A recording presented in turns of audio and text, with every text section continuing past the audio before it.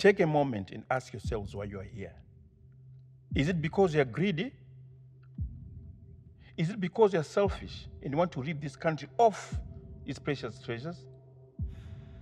Is it because there are no job opportunities and this is your only hope of survival?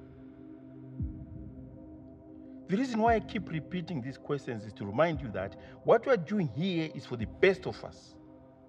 We are fighting for a better future, for ourselves and our families. We are doing this because we want our share of the riches of this country. Well, my character is rather a character with different layers.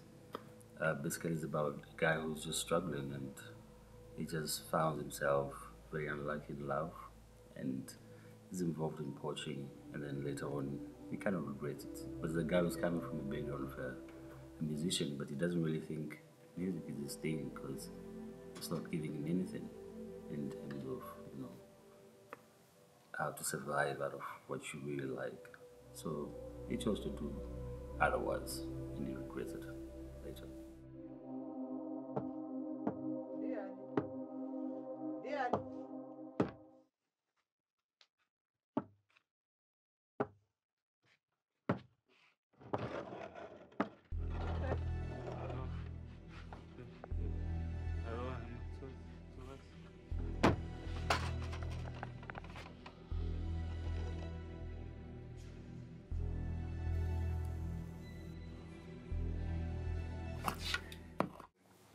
Sydney, I think I first met Sydney some, this 2019, some 3 years ago, 2016. He approached me, and him also being charismatic as a youngster and trying to come out with a film of this magnitude. And I realized he's also a guy with a lot, a lot of talent, so to speak. He's a guy who's really easy to work with, and yeah, I respect him as much as a youngster. And then I realized that, you know, everybody starts something, everything starts somewhere, and we all start somewhere, and we also need to support each other. So, yeah, it was great working with him.